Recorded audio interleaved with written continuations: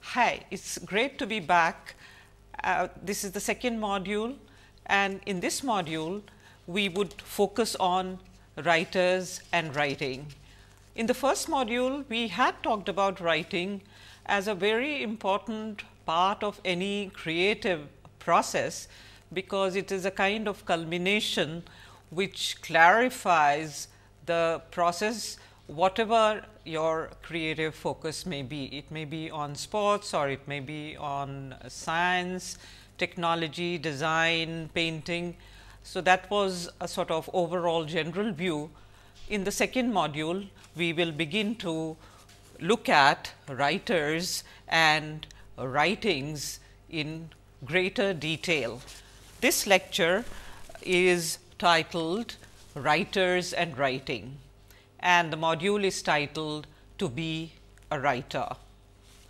Now, we have structured this first lecture in a sort of manner that it lends better understanding to not only writing in terms of professional writing, but also how we can institutionalize it. This was a concern that we had voiced in the first lecture also. So, now this section is actually organized in a certain way, and I think I would like to explain this to you. We have divided this particular lecture in three parts. The first part is open ended, and we deal with number of perceptions that you may have of writers and writing. We look at changing fluid aspects of writing, we look at mythic as well as historical allusions, and we look at cinematic representations of writers. The purpose of this is to really get you to think about writing and its cultural significance. We assume diversity of viewpoints, we assume diversity of reading backgrounds and writing aspirations. So, with all that in mind, this particular part 1 is meant to really provoke certain open ended kind of response to what it means to be a writer. The second part deals with unraveling hidden dimensions. In this part, the creative writing teacher's pedagogic and creative intent is unraveled. And in the third part, we bring you and the teacher together in some kind of a dialogue within the classroom. Now, even traditional classroom really demands dialogue, and in that sense, we really carry over from the traditional classroom, and we are actually interested in placing creative writing classrooms in relationship to what you have already learned, or the manner in which you already learn to read literature, to think about literature, and to raise questions about various definitions of literature. But in addition to that, we would really like to develop a certain special position or a certain orientation that creative writing, teaching and learning requires. So, this is the way the lecture is structured, starting with general floating perceptions to the teacher's own point of view, and then the ensuing classroom dialogue, ideally, which should help each one of you discover your hidden talent. So, now we will start with the open ended queries. So, the first question that I would like you to think about is really linked to why you want to write. This is again in some ways close to the spirit of autotelic activity, which in order to discover your autotelic drives or your inner drives, it's very important to introspect, to ask as many questions as you can, so that you can really stay in tune with your inner voices. So, why do you want to write? It may not be possible to answer it in simple ways, nor do we have a set way of expecting answers, but basically this is again a process of self discovery that may be necessary as you write. It may keep changing also, your definition may keep changing. What, in your opinion, is the writer's vocation? So, again we assume varied exposure to reading and social framework and to cultural issues, and in that sense you may have your own opinion of what the writer's vocation is. A writer may or may not agree with your definition, but what is your sense of a writer's vocation? Does any particular writer come to mind when you think about the writer's vocation? So, again this happens, we live in a very imagistic culture. So, it may happen that you have certain set of people who immediately inspire you, or they come to your mind when you think about the writer's vocation, and they may bring a whole set of values and methodologies that you may associate with the writer's vocation. Do you think of the writer as a male, female, or androgynous figure? Now, if I were to really go in the confessional mode, I may quite be willing to share this great surprise in my mind, when I often find that the women learners, when one teaches these courses, they often have a gendered view, where they do not really necessarily place themselves at the center, or a woman at the center of the writing process. They often seem to place the male as the writer. Mr. Naipaul may like that idea, but I think we need to look at it much more critically. So, then these are the set of questions. Then some others have been added. So, you often hear the term poetic license when you talk about writers or poets. The term poet is we will use as a synonym of a writer, and in that sense you often hear the term poetic license. What does the term poetic license evoke in your mind? What do you think about the widely quoted sentiment, the pen is mightier than the sword? How has writing changed in the context of the internet and communication technologies? Do you think cyborgs can create new writings? Now, it is quite possible that some of the words and terms that we are using in this these set of questions may not be familiar, or they may not be accessible to you. So, we would like you to work on these words, figure out their meaning, and figure out your response. Again, you may like some questions, you may not like some other questions, but the idea is to provoke some kind of discussion on what it means to be a writer.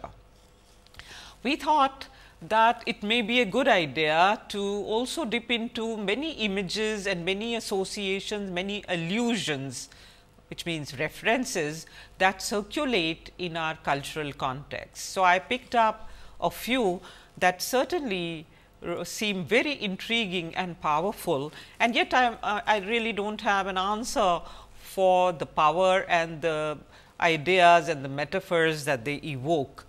But then the most widely known, I think, allusion here is to Ganapati as a scribe, and the split between Ganapati as a scribe and Ved Vyas as the creator of Mahabharata. So, how do you respond to this mythic legend associated with the writing process? Very, very interesting ideas come to my mind, but I will share it after you are through with this activity, and I do not know when that will happen. The legend, of course, if you are not familiar with it, it goes that Ved Vyas conceived the epic Mahabharata, but he needed a scribe. Brahma recommended Ganapati because of his superior intellect. Ganapati agreed to be his scribe on the condition that his pen must not stop while taking dictation. Ved Vyas accepted this condition by demanding that Ganapati should write only after grasping the meaning of the dictated words. Very clever, on both sides, this dialogic process, and Yeah. So, the book was written finally on the barks of trees with a feather for a pen. So, see what you feel about this allusion. The second one that comes to my mind, and of course, I have slightly modified my own sense of connection, because that is the way it evokes a response in my mind, and that is related to the Eklavya tale, where Eklavya's thumb is sought as Guru Dakshina by Dronacharya, and this affected his skills in archery, and in my interpretation also the ability to write. So, again the Eklavya myth and certain kind of aggression in withholding the possibility to write. That is the way I read it. You can read it in your own ways.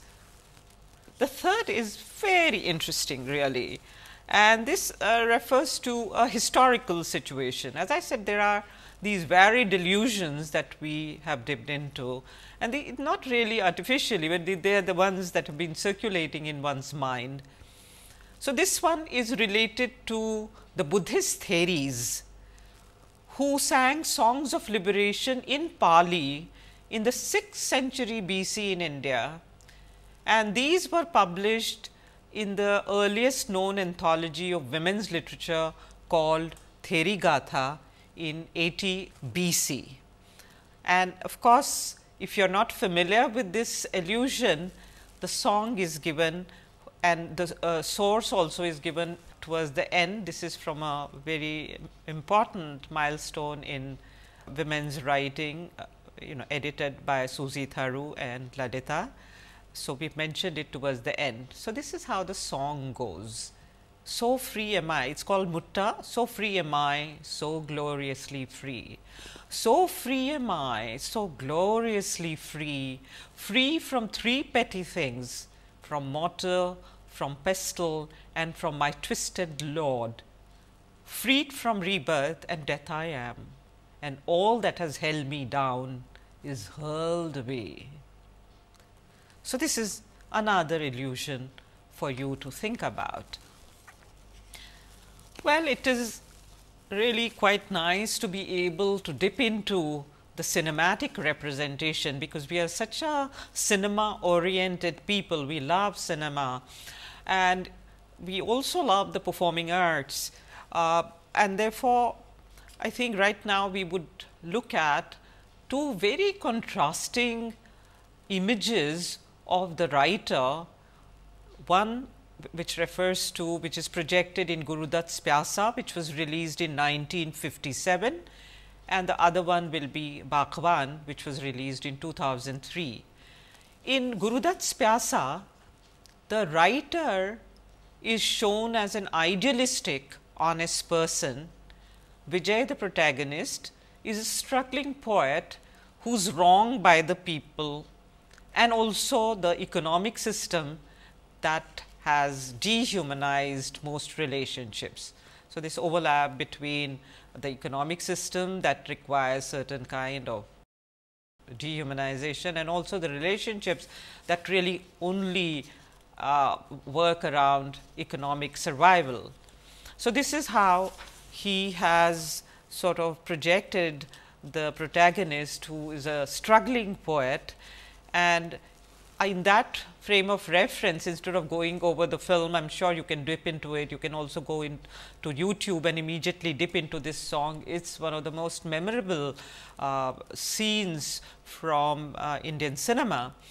So, in this enactment, which is titled Ye Duniya Agar Mil Bhi Jaye To Kya Hai, the poet, who at this point is also the singer, he presents his anger against the failures of society. He lashes out and he also shares his agony with the audience by using very powerful and searing terms like this is the kind of society where, if I were to use the words from this very famous lyric from Sahir Ludhianvi, इंसान के दुश्मन रवाज़ों की दुनिया, मुर्दा फरिश्तों की दुनिया. And he kind of keeps this attack on the social system very sharp. And finally, the audience of course keeps responding. The audience response is very mobile. It keeps showing the response to each word, each term. And at the end of it all, however, he is brutally removed from the scene. Now, this was a very, very romantic view of the writer who is a truth seeker, and in that sense I have described this here as a vocation of the writer is born out of suffering. This seems to be the worldview that is presented in this very famous film, Pyasa, where Pyasa is also a metaphor of a human being who's thirsty for love, thirsty for meaning, thirsty for creativity. So, it is a vocation born out of suffering. It's not seen as socially or economically valuable by people who surround the writer in his personal dealings. And also the writer is seen as a seeker of unalloyed truth, and he, or in this case it is he, I can't think of a woman writer who is projected like this, but he remains on the margins of society. The corresponding female figure in the film is Gulabo, who also remains on the margins of society. So, this is one very powerful view of the writer as a being who is in search of unalloyed truth, and writing is a means of finding that truth, and to also, if not the truth, then to be able to narrate one's understanding of what is going wrong with society at large. It's a very, very powerful film and very powerful metaphor, very powerful point of view. As opposed to that, I suppose there is another kind of point of view, which of course may also be part of the changing national discourse. So, quite evidently from the period of Gurudutt to Ravi Chopra in 2003, this is the ethos of liberalization, and there is a very contrasting view of the writer in Baghban. I picked it up because it had left a mark. Both these films had left a mark, and I am sure many scholars would also agree with me that it's interesting to talk about these images that circulate. Now, the protagonist in this film, his writing is born out of personal suffering in a somewhat reactive mode. It is a way of avenging one's lost place in the familial social setup. The theme of writing, or that is the vocation of writing, is glamorized by talking about only the end product, that is the book. Although there is talk about the suffering that caused the writing of the book, but the focus finally is very on the book and the triumphant quality of that book and the money that it fetched. So, again this is a very different kind of feeling or different kind of image and sense of possibilities that this film also evokes. The protagonist Raj Malhotra begins to write after retirement. So, he is unlike the first writer in the writer in Pyasa, his vocation is not really writing, but he begins to write after retirement to deal with the humiliation meted out by his 4 sons. The book is titled Baghban, the gardener, and it is the father, the nurturer. The book is titled Baghban, and it extends the same narrative, the life narrative, into the narrative in the shape of a book. So, the book restores the writer's paternal pride and self-respect, and the book that he finally publishes, it goes on to become a bestseller, earning him hefty sums and the Booker Prize. In the awards ceremony in the film, he says, "I am not a writer. I have only written what life has taught me." So, this is another take on writing, and an interesting one, and you can see what you feel about it. Of course, these are images, ideas, etc., that circulate, and I think I would finally also like to place the writing teacher, so to say, in the framework of our dialogue, because very often the question is, why does one want to teach writing? One can teach traditional literature courses, they are also very satisfying, but why is it that one feels this strong urge to create another kind of space and also, teach writing? So, I suppose certain bit of unraveling of hidden dimensions will help us in establishing better understanding of both sides.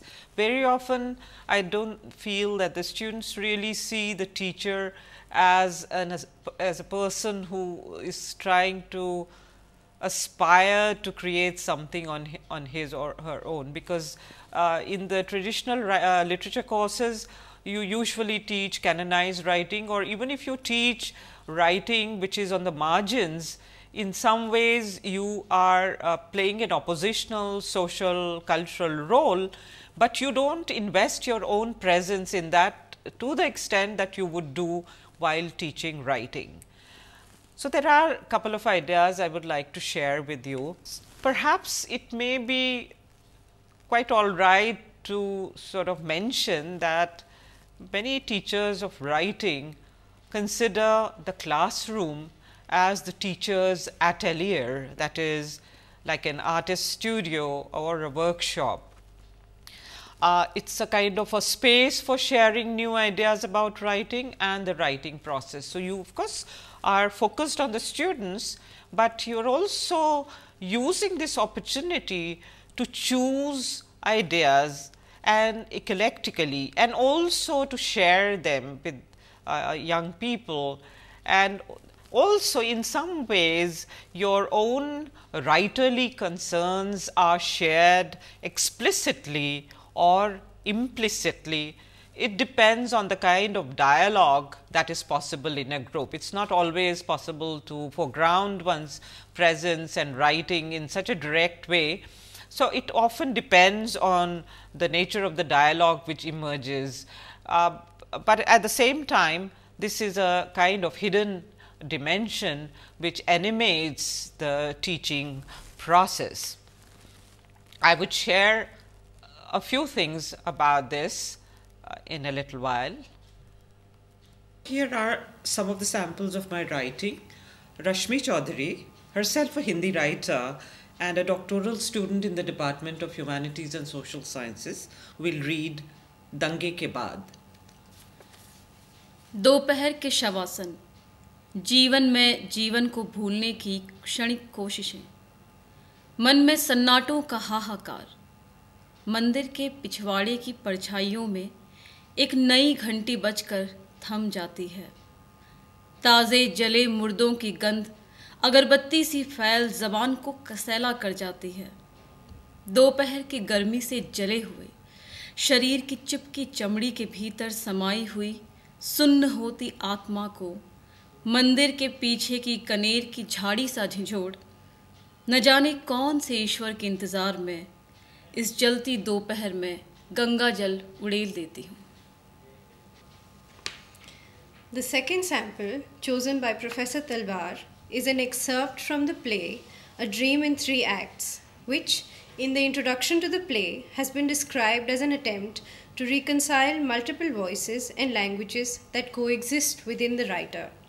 In Act 1, in a dream-like encounter, Navanita, the protagonist, is seen in conversation with Simone de Beauvoir.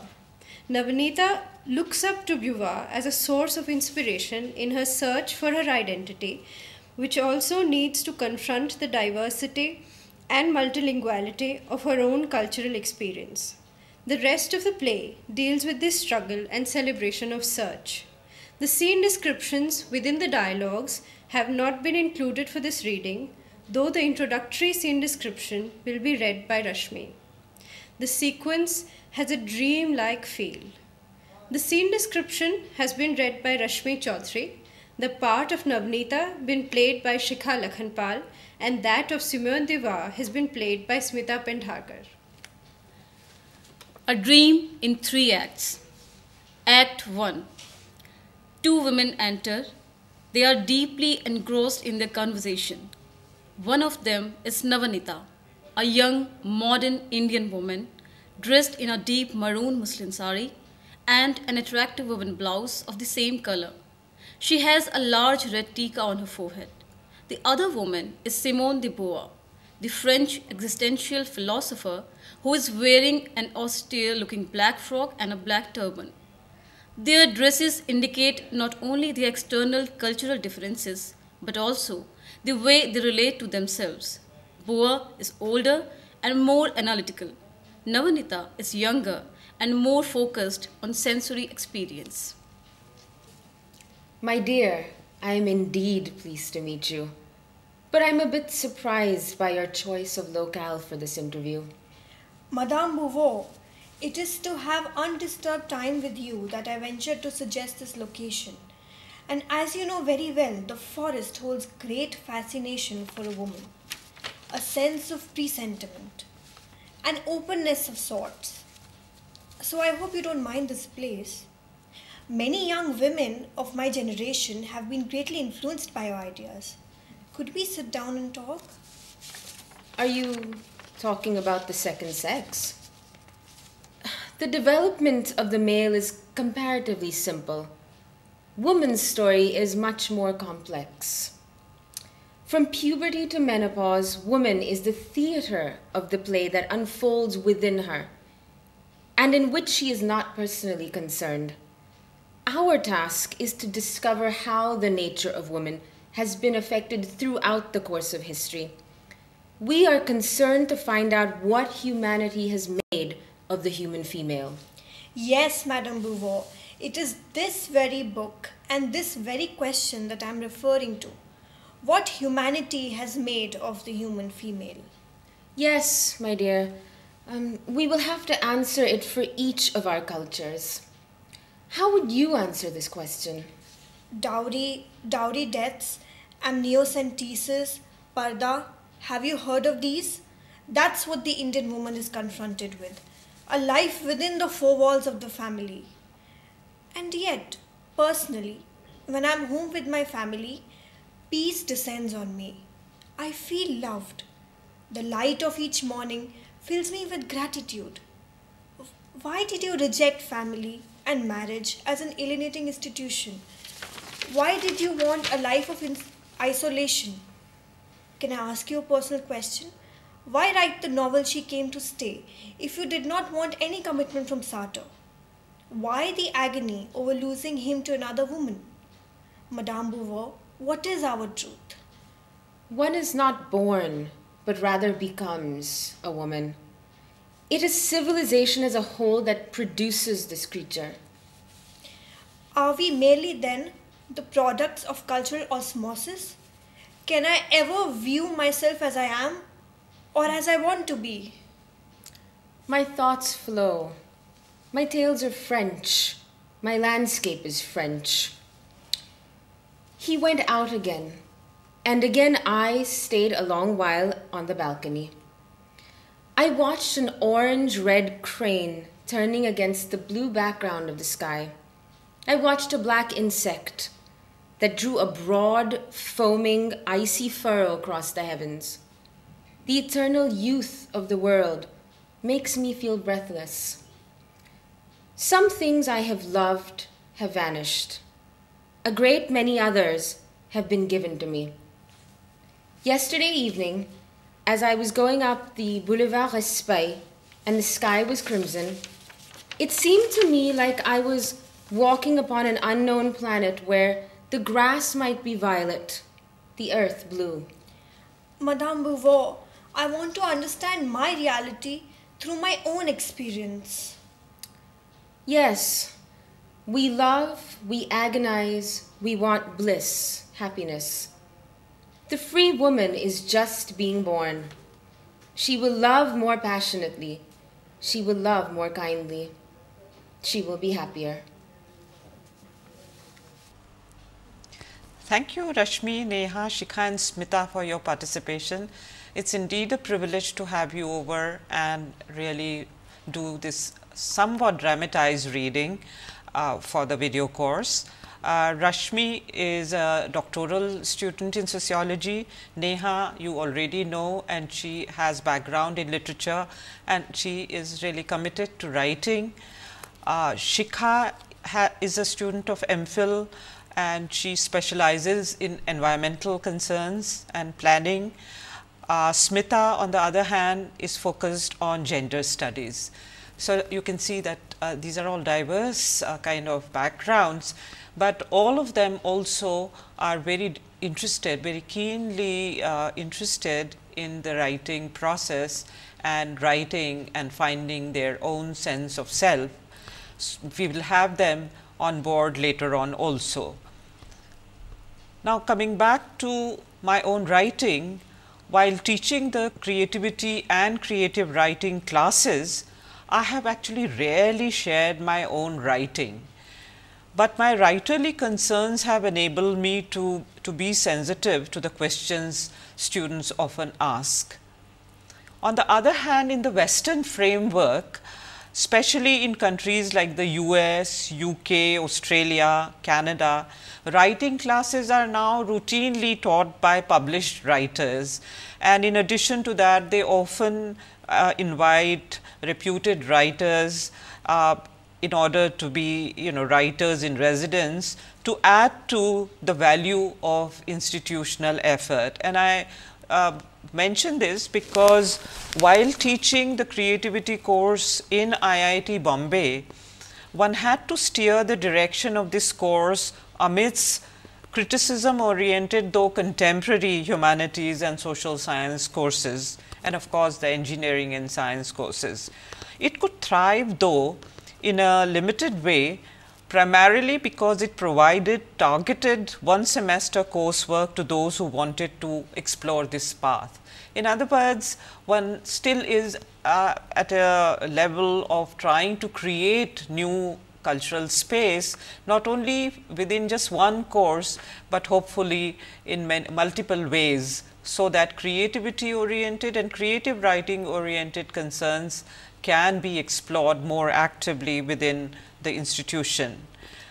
My own creative problems personally could not be woven into this effort because of this lack of earlier tradition of such an activity.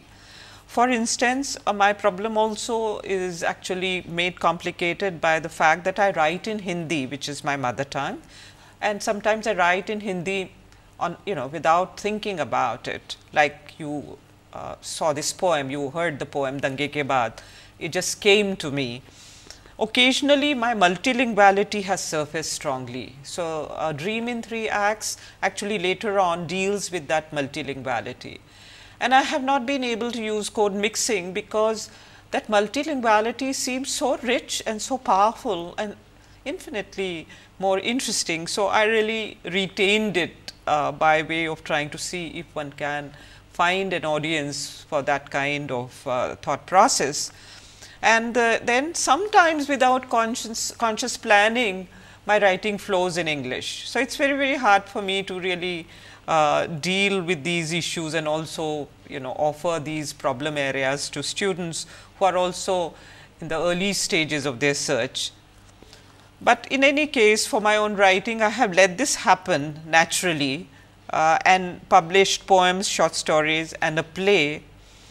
A theme that has preoccupied me amongst many other concerns is related to something that we will explore in the course further. This is related to the vocation of the scientist. I have been very interested in what it means to be a scientist in India, to do science in India, the definition of science in India. And I have been trying to explore this from number of angles, both analytical in my research work, but also in terms of creative writing, because I feel that there are layers about it that can only be captured in the kind of space that fiction provides. So, what I will also like to do as a concluding part of this unraveling process that I ventured to share with you is to share my own notations in the kind of diaries that I have maintained regarding my writing. So, of course, I feel that these ideas have been flowing within me, unabated, but now I need to really see how I can focus on them and give them proper shape. So, I really need to do that, but I will read and show you the pages of my own diary. So, with reference to this theme of science, I have a notation with a title of either a short story or a novel called The Researcher, in which I have noted down a statement from Gombrowicz, the Polish writer, modern writer, who said, "The weight of our self depends on the size of the population of the planet." This particular statement by Gombrowicz, which I think I read while looking at Kundera's own writing and essays, it's simmered within me. And I have another notation on the same page which says Simhasta Mela, The Researcher's Dream, the film. And then later on, at some other point in time, I have this other notation in my diary with another title called The Expansion of Species.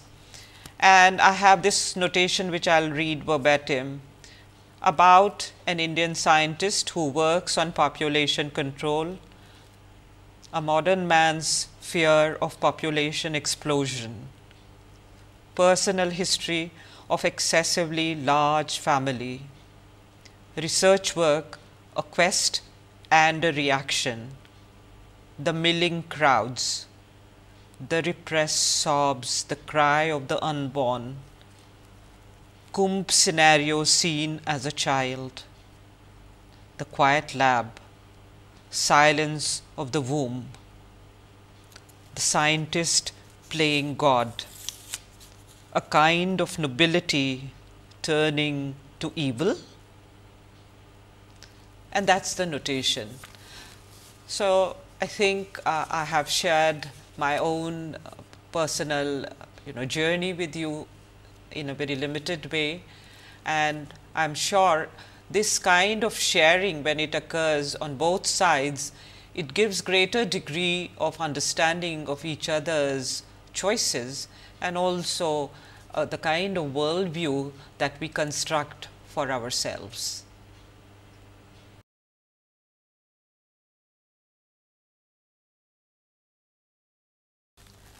Now, based on your own desire to write, your own perception of what writing as a vocation means, the teacher and you establish dialogue with each other. The dialogue is not a very simple process, but I think it has to be active on both sides. The teacher should be a learner and the student should also be a teacher.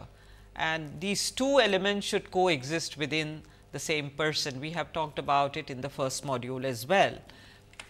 Now, let us look at some specific kind of predilections of the writer while we bring writing into the classroom.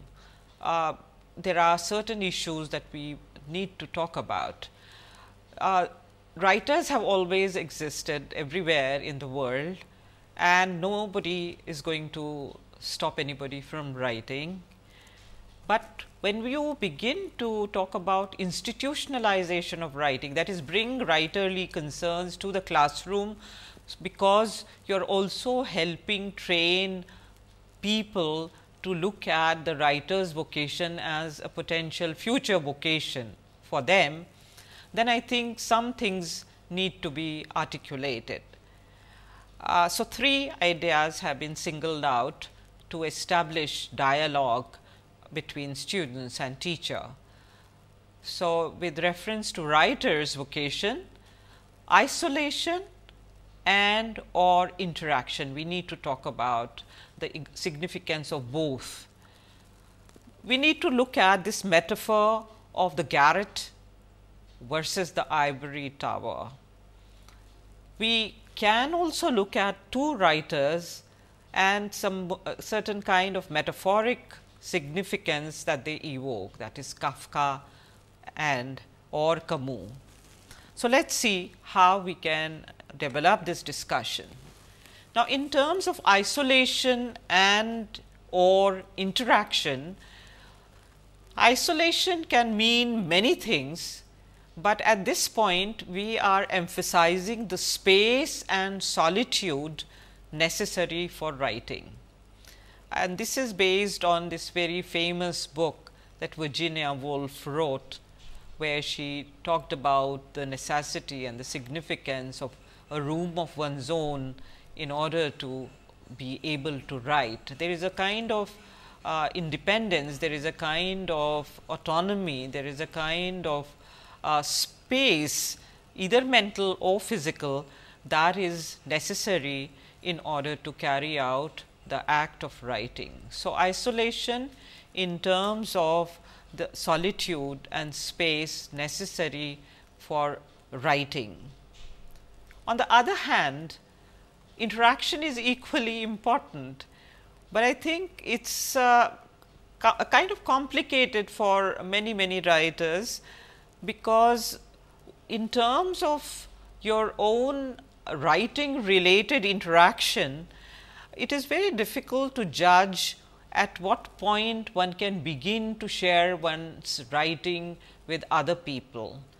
So, therefore, I have described this in these words: interaction is a crucial but difficult step in sharing either the challenges of one's writing process or a specific finished work with others. It does not come that easily. So, there is certain amount of judgment that is involved in reaching out and interacting with other people. So, in the classroom scenario, we assume that interaction will help writers a great deal, but I think one has to keep in mind the sensitivities that are involved and sort of also help you realize that there may be certain kind of writing where you may feel that you are not ready for interaction. So, these kinds of situations are very common. So, isolation is necessary, so is interaction, and you have to find your own balance in this regard. With reference to bringing writing to the classroom, there are some very interesting ideas that Paul Dawson has raised in his recent study, a very important recent study titled Creative Writing and the New Humanities, where he has looked at these very cliched, in his own words, very cliched, but also very useful metaphors of the garret versus the ivory tower. In his opinion, although the two seem to be at cross purposes, but actually he wonders if that need be so. The garret, the metaphor of the garret is actually sort of associated with a writer's retreat. According to him, it can be, this metaphor can be extended to the creative writing classes. Now, how does one do that? The garret is associated with certain amount of isolation and also certain amount of I suppose deprivation, economic deprivation or certain social deprivation that writing demands. And according to him, the garret has had a certain amount of romantic association with creativity and authenticity of the writing process.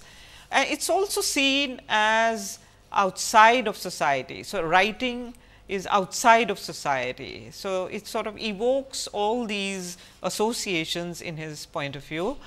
And as opposed to that, the ivory tower is a metaphor for established academic systems, and often it is seen as a negative description, because it seems to evoke the sense that it sort of shelters the practitioners from harsh realities of actual life.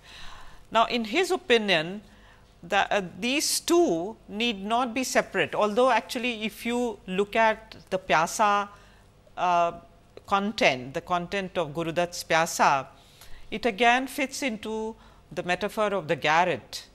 And actually the publishing world in that framework is actually linked to the ivory tower, because it involves protection and it also does not challenge those who have undertaken the work too much.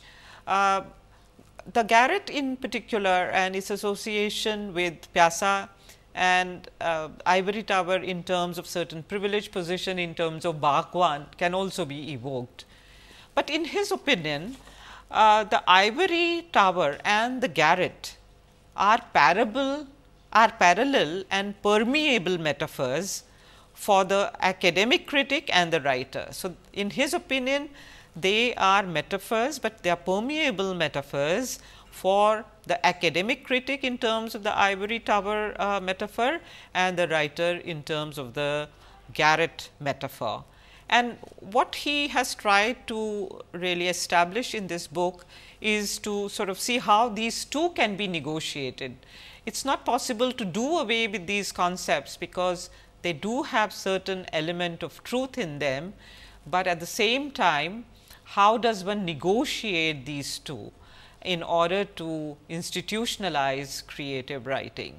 So, both in terms of institutionalization of creative writing and in terms of thinking about the writer's vocation, I think you can look at these two and develop your own take on it.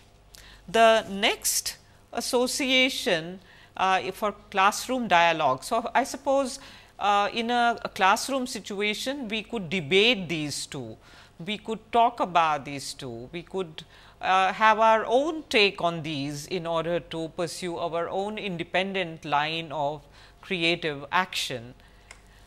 The other kind of question that I raised, again in a metaphoric sense, was in terms of its links with two different kinds of very, very powerful writers of 20th century, Kafka and Albert Camus. If you are not familiar with the two writers, then according to most biographical accounts, Kafka did not want to publish his writing. So, there is sort of a lot of material available on this whole issue. The second writer, Albert Camus, on the other hand, was deeply invested in wide ranging writing and publishing activities such as journalistic writing, philosophical essays, drama, short stories and novels. So, now when we talk about it, the question that we can debate is whether you want to be Kafka or Camus, that is, do you want to write with a clear aim to publish, or do you want to treat your writing as a way of making sense of the world, but not necessarily publish it, or publish it sporadically whenever you feel that some things can be shared with the world at large, but some you want to keep to yourself. So, this is a question that you can ask. It gives you different kind of space for yourself. The other related question can also be linked to the genre that you would like to devote yourself to.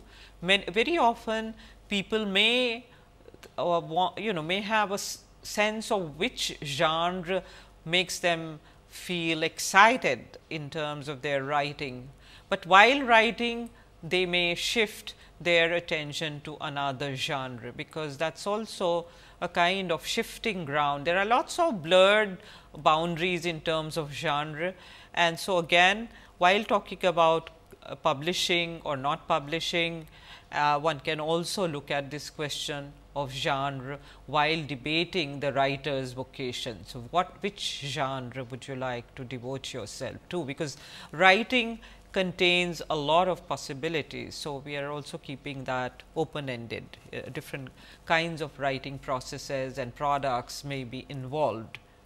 The other question, in tune with the multilingual cultural context that we inhabit, is related to the language. Which language would one like to write in? There is this famous case of Girish Karnad, which, if I understand it correctly, he has mentioned it in one of his editorial editorial comments, that he wanted to actually write in English, but when he sat down to write, he began to write a play in Kannada, and that was Yayati. So, it may again be a question that can actually you can resolve only when you start writing more seriously.